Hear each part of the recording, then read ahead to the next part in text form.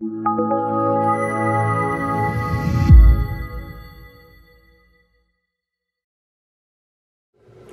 welcome back to my channel. This is Gamer Dom, and yeah, I did it. My very first, just realised my glasses are wonky, and my very first bolt action tournament was at the weekend, organised by Reading Wargaming. 16 players I think it was.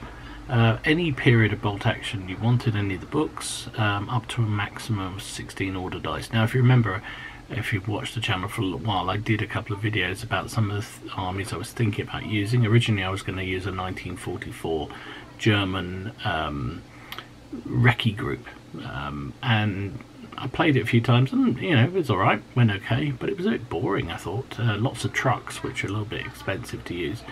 So in the end I changed it, and I went for an army based around, do you remember that battle scene at the end of Private Ryan, where the Germans attack and they're holding the bridge against them, and there's a Tiger, and there's a Panzer III, and there's a 20mm Flak gun, and a Marder, and all that kind of stuff.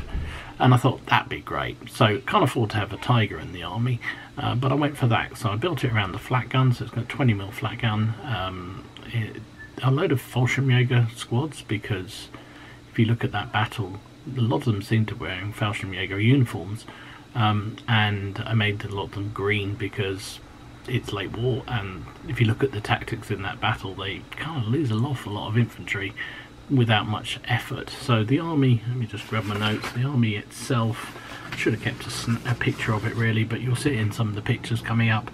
I had the first lieutenant with a squaddy with him, both with assault rifles.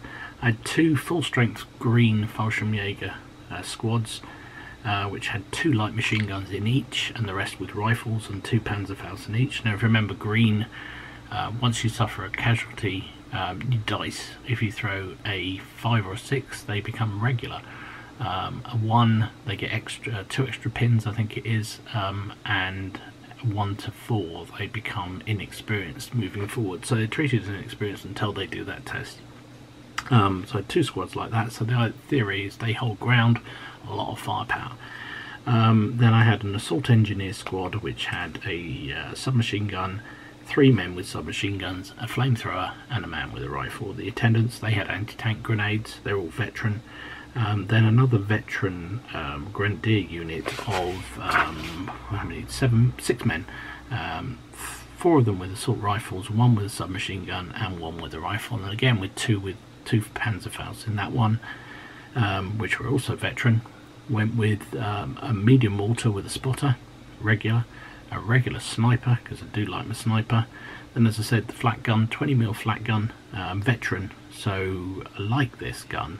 2 shots, 48-inch range, plus 2 penetration, so they theoretically can deal with any kind of light transports that are around very easily, and any half-tracks or Bren carriers, that kind of thing was the theory. And also, firing against infantry, they have a 1-inch template with 2 shots, so it was actually really good. And because I took a gun shield on it and they were veteran, being fired at directly, you need 6 to kill them, so that was very effective.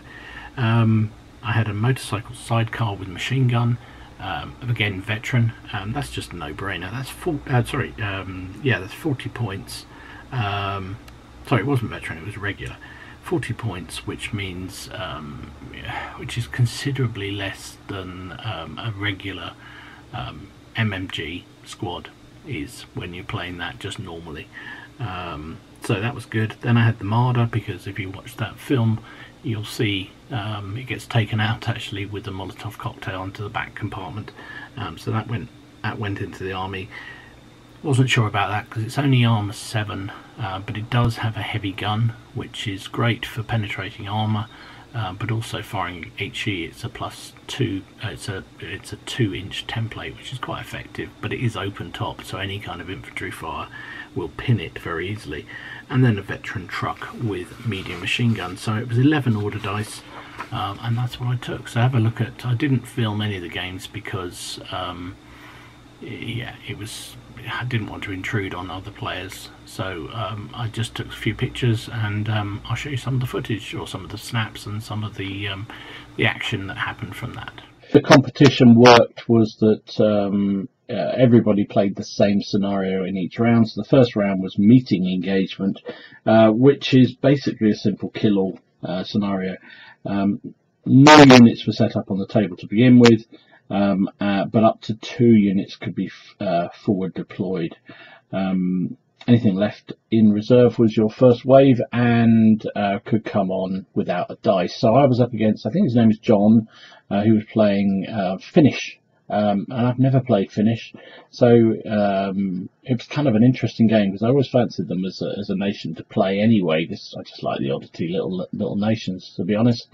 So you can see, typically it's a desert map, nice map, lots of terrain. That was a feature of a lot of the games here. You can see John put out 1, 2, 3, 4 squads in the middle on this sort of left middle flank. It's backed up by a tank. There's a spotter you can just see to the left of where my flamethrower team is. That's the spotter for heavy howitzer, which is on the other flank. He also had a mortar, so yeah, heavy howitzer, mortar, machine gun, tank with lots of machine guns, lots of squads. There's another squad on the other flank. I thought I was up against it. He also was trying to take advantage of the Finnish special rule, which allows you to go into ambush and then get +1 on each subsequent shot out of ambush, which is quite mean. However, the trouble is those squads are regular, so they die quite easily. As you can see, he'd set 2 of them at least, were fairly in the open.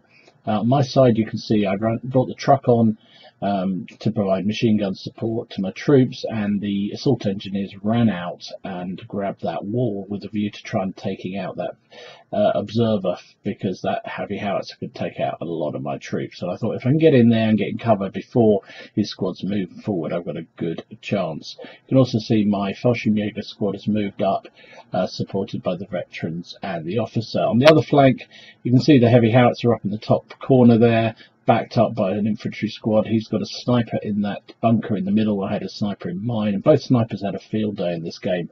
He just kept picking on my poor Fallschirmjager, who was holding the subjective in the middle of the picture here. Took out both LMGs in the first 2 rounds and then started to pick on the men before he then chose to kill my spotter for my mortar, who's sitting on the hill on the left-hand side. The mortar's behind him, and being dragged on is my Flak gun, which actually had a huge, well, not a huge part, but had a very good game. My bit of faux pas here was the Marder. You can just see it creeping on in the bottom right-hand corner. I wanted to try and get to deal with his tank, because that could make a mess of my infantry. The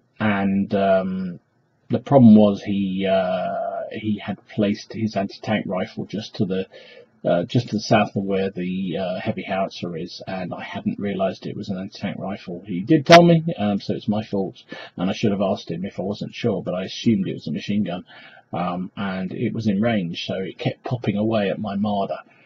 Which made me very, very nervous. I think my Fallschirmjager here, actually, when they took their casualty, they became regular, which was one nice thing out of this. So that was the start of things. So you can see here that my assault engineers have now moved forward. I didn't try and assault the spotter. It's just no point, because also it would allow me to be hit in the flank by all those other troops throughout there, and he also moved his tank and his machine gun round to flank them. So I got into that sort of cover position and basically killed him with gunfire, then moved the Fallschirmjager squad up to support them. They ran, and then the truck has moved up to support and provide machine gun fire as well. The squad my challenge here was that my assault engineers obviously have a flamer, which is nice, and also the rest of the squad only has submachine guns, so the range is very limited. So I was kind of a bit at a loss to do, and I wasn't. If I move forward, I'm going to get hit by those guys on the hill who were in ambush. So we had a sort of fairly ineffective exchange of fire here. I was in cover, he was in cover. He kept going into the ambush to get the +1, but I managed to avoid taking too many casualties, which was kind of a bit of luck. But the worrying thing was he started with his mortar to aim in on my Fallschirmjager. You can see my engineers have moved, my veteran squad has moved forward to support as well. And I'm kind of in this grey area now, thinking, what do I do now? I need to push forward somehow. but at least his howitzer could only fire forward. Now you can see here from the middle a bit better view. His tank had moved forward. This had 2 medium machine guns, or 2, like, I forget, 2 machine guns on it anyway. He moved the other squad forward to protect its flank. So I had to respond by moving the Marder around. You can see the Marder's got some pin markers on it, I think, which is basically from the anti-tank rifle. He hit it but didn't pen it, which was very lucky for me. And so I moved my tank round and plonked a shot straight through the side of that tank and took it out. So that was a piece of luck for me, and kind of made me feel a lot happier about what was going on. However, it did provide a nice bit of wreckage cover for his machine gun to then move forward and sort of cut that gap down to the flank there. Now, what's not apparent on here, because I think they've already died, was he was very, very aggressive with the other squad that was on the other flank. He thought that he could push through, so they ran up to the railway line and then kept running and came straight at the Fallschirmjager who were in that bunker in the middle. And needless to say, the Fallschirmjager, even without their LMGs, because they'd been sniped away, just played merry hell with them. So I knocked them down to about, I took a couple of men off them in 2 successive shots. They also had the pintle-mounted machine gun from the Marder firing at them, and of course the Flak gun that's down here on the corner. You can see he'd moved forward into position and just absolutely ripped a new one for those poor squad. They got down to 2 men and then died. You can also see his sniper is finally gone. I managed to take them out the next round with this Fallschirmjager squad. It all fired at extreme range. Bear in mind they had become regular by then. But still needed 7s to hit, and actually managed to take him out and kill him. However, not before he'd taken out my spotter, so you can see my mortar is going to have to move forward. You'll see it in a subsequent thing. So yeah, it was all fairly even at the moment, but at least I'd taken down a squad, I'd taken out a sniper, and so I was 2 dice up effectively to 0, which is, remember, this mission was to kill. That was the aim of the game, was to kill the most dice, and then you moved on to deciders, which were the objectives, which I was holding 2 of, I think, at this point. So yeah, and I like that. They played it so that you had to win the game. So whatever the mission was, that was the primary thing. But to sort of allow for draws, which inevitably there will be, because 2 people win matches. How do you separate them? They had the objectives as a secondary one, and then a tertiary one was point kills, so how many kills were actually inflicted on your opponent in terms of points, which was an interesting result in this game. So you can see here we've moved on a bit. So I managed to I tried to have a go at his guys on the hill. Had a very ineffective shot with my assault engineers. It was not in flamethrower range, and the return fire just absolutely, well, he killed me, and then they failed their morale check and they were gone, which was just very, very frustrating. You can see his lieutenant move forward and is trying to peek around the corner. He also landed a mortar shell on the Fallschirmjager, who didn't like it up at all, and they actually threw a 1 on their green test, which means they got extra pins and went down, and stayed inexperienced. So things were not looking so hot for me all of a sudden. So instead of being 2-0 up, I was suddenly 2-1 up in terms of units, which wasn't so great. So you can see my veterans had stalled a bit. They couldn't really go anywhere at this point, and I kind of thought, well, at least I'm holding 2 objectives at this point, and at least that's gives me a chance of winning the game, I guess, in terms of I've got more dice in the bag in terms of killing, and I've also got 2 of the 3 objectives held. So that was kind of looking good. So it wasn't looking as good as it did earlier on in the game, but it turned back my way again, and mainly because of the outflank. You can see here, top left-hand corner, I bought my motorcycle combo team veteran on turn 4 and it whizzed round, and I brought it on that flank because I was pretty certain that he would put his artillery out on that flank, because it was the obvious place for it, to be fair, or maybe the mortar. Him wasting effectively his infantry squad meant it just basically had a free run of things, came pouring around the corner and shot up his anti-tank rifles. That gave me another dice, killed them outright. And because his transport was now closer to me than it was to one of his, by the rules, it died as well. So effectively my outflank took out 2 of his troopers. However, you can see the howitzer is still in operation, and I was going to cut that down, but I think we ran out of time before I had a chance. But the howitzer has lost a couple of crews because the Marder managed to plonk a shell on it. Didn't quite take it out entirely, but did a lot of damage. But overall, I outflanked every game with the motorcycle combo team, and in at least 2 of those games, I think it was responsible for, certainly, well, yeah, 2 of the games it probably was responsible for a lot more damage and helped me to achieve the win. But definitely in this one, I mean, that unit alone got me 2 kills, the transport and also the anti-tank rifle, which was great.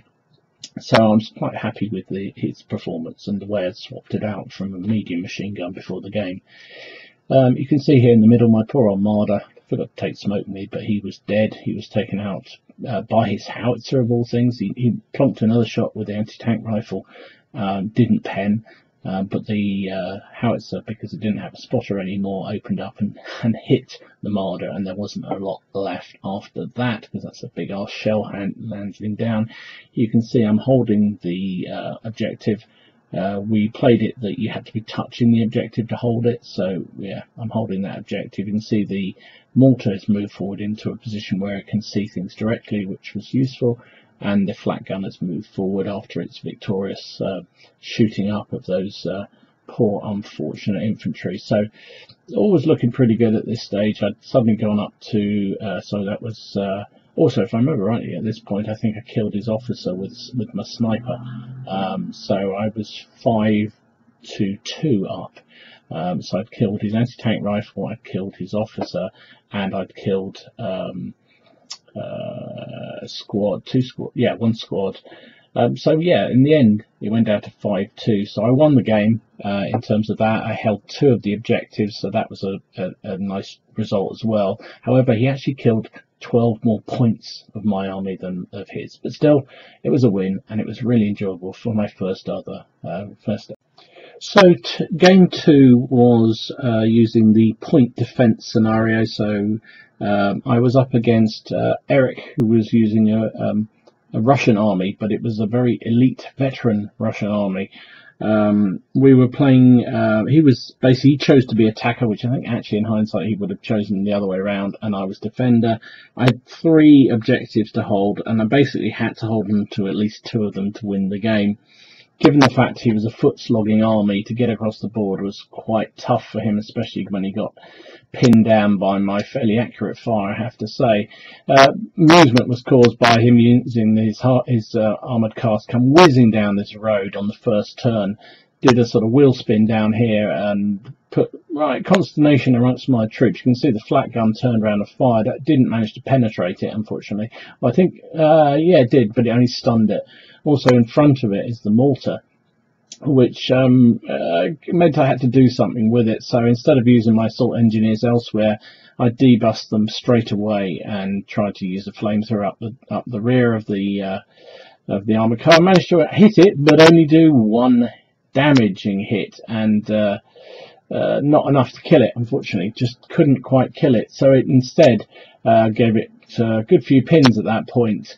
Annoyingly, my assault engineers only had anti-tank grenades, so I couldn't charge in or I couldn't use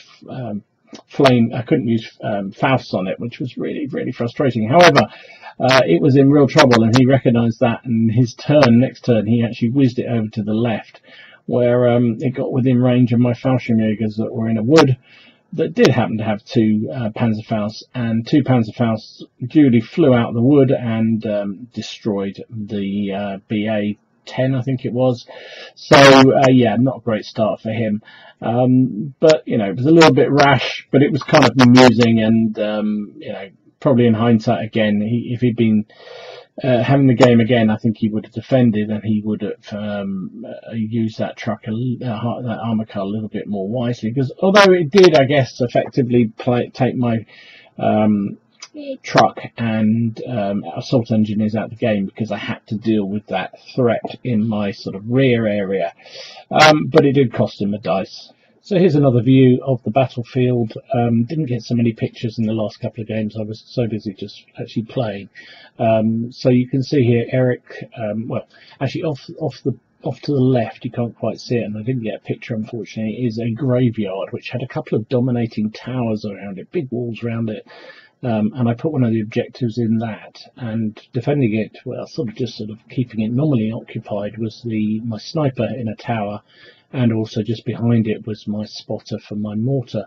And actually those two units managed to tie down that veteran unit over in the middle there. He had absolutely no luck moving it, moved it forward, took a couple of shots, and they just hit the ground and didn't want to budge. And then the sniper took out their officer, and it was just horrible for him. Bear in mind, his mission was to take at least 2 of the 3 objectives. He had to get shifting, and it was really tough to do. In front of the church, you can see there's well, you can see his officer, who I shot eventually with my sniper.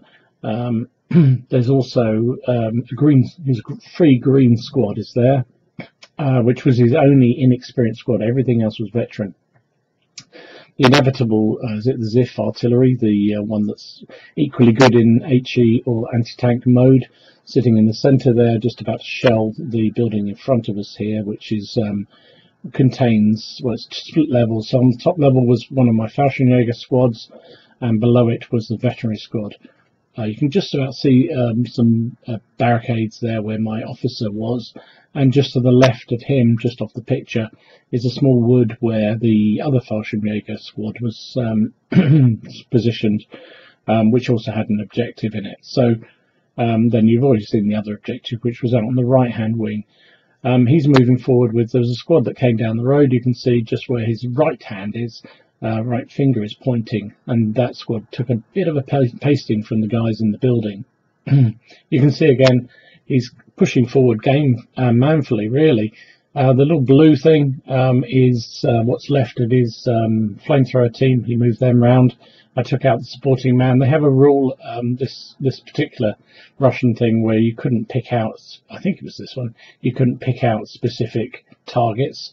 So even though I think I got a 6 and a 6, I couldn't take the flamer out. I could only take his attendant out. So I actually focused all my fire from the 2 squads in this building on the green squad and trying to wipe them out, and use the truck and basically the truck to provide fire onto the flamer. Flamer still got through and managed to flame into the building, but actually missed. So he managed to miss the building from that point, which is just soul destroying for him. And that squad was absolutely annihilated, as was the one you can see trying to creep its way down the hedge and was eventually just cut down to a man. So, as I said, I think he had a really tough deal of this one. I think it was very, very tough for the attacker to get across the table, especially since time was very limited.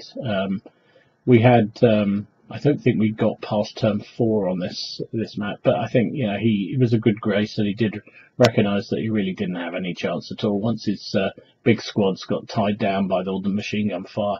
Here you can see the little wood which had one of the objectives in my Fallschirmjager hit sitting here. They're the ones that took out the armoured car. Linking them is the first lieutenant with his attendant, and then in the building just up above them is where my twin squads were.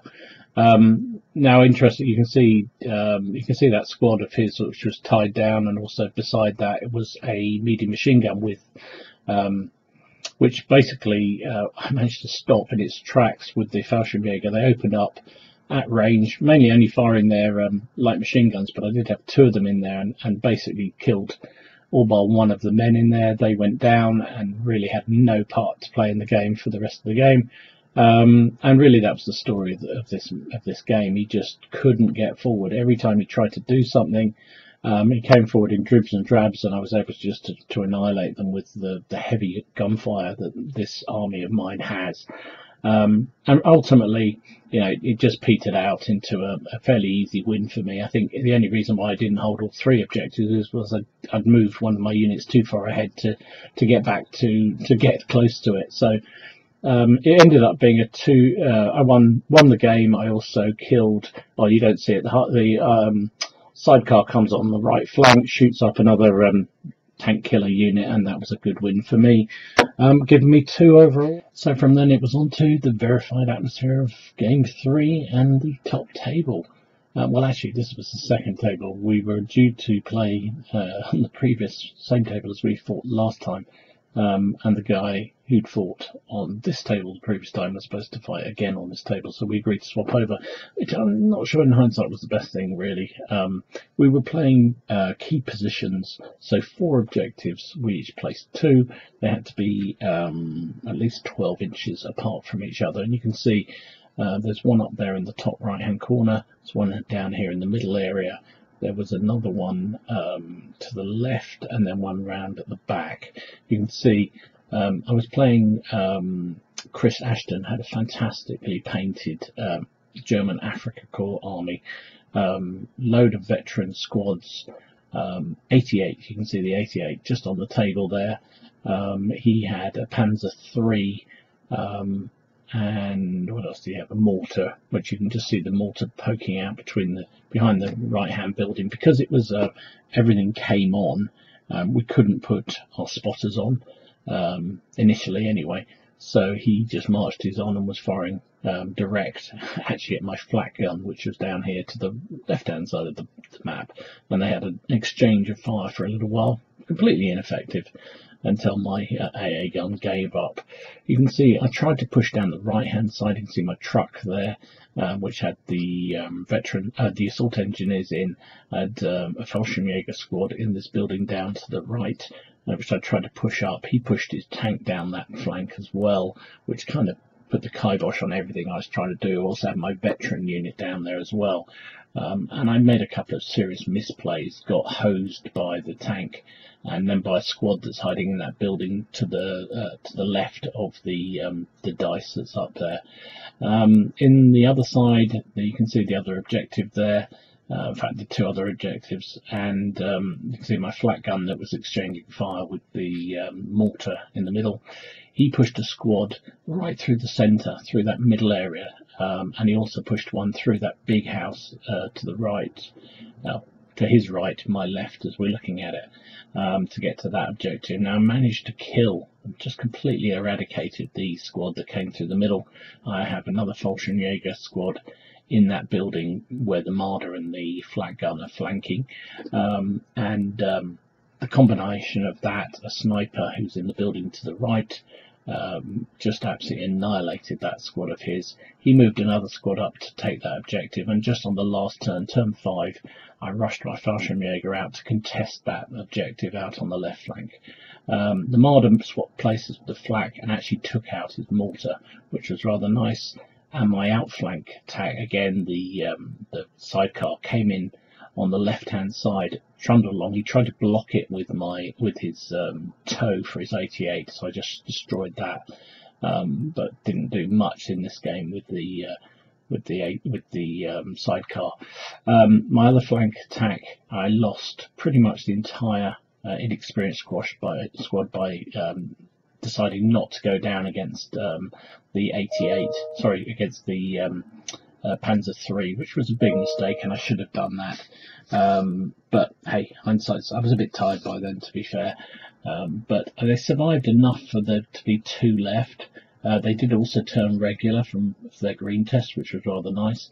They dived into that big building you saw at the top, and they were supported by the assault engineers who got down to 1 man, that was it, and then the veterans. Came down to the very, very last turn. He moved one of his squads out of the building at the very top of the map, and took that objective, which was the one that he needed to win the game. So he was then holding 1, I was holding 1, and the other ones were contested. But with my very last couple of dice, and I got lucky that my dice came up last. I assaulted him with everything I had, basically, and finally won the last combat with my assault engineers, 2-1, and wiped him out and took the final objective and took the win. So I actually finished up with 3 wins out of 3 games. It was a cracking game, really enjoyed it, and tremendous fun was had by both of us. Actually, I think we both agreed it was a great game, and we're going to have a rematch. Looking at you, Chris, anytime you want it, big boy. So there you go. The upshot of all those games was a win, which actually gobsmacked me, because it was the very first time I've done a bolt action tournament, and I used to do a lot of ancient wargaming many moons ago, 6th and 7th edition WRG, if anybody remembers that far back. But I haven't done any competitive gaming for a long time, and this wasn't really competitive. This was just fun, really, and I really enjoyed the day. 3 games, which was just about enough for me, and I got 3 wins out of it. So it was a little snafu with the organising of it. I didn't actually initially get placed first because they confused mine and Chris's result. I switched it around, so initially they thought Chris had won, but then we sorted that out. Chris was very decent and gracious, and actually it turned out that I won. So there you go. What fun it was. So I have to say, brilliant fun. Thoroughly enjoyed it. Thanks to all the guys at Reading, and also the Maidenhead team, because it seemed like I fought 3 of my games were against Maidenhead folks, so I really enjoyed it. Next time, hopefully, we can get Farnborough team together to go and compete. It was just me and Sylvia at this one, and hopefully we can compete properly, but thoroughly enjoyed it. So thanks very much to everybody who was there. Hope you enjoyed this quick look at it, and I will see you again soon.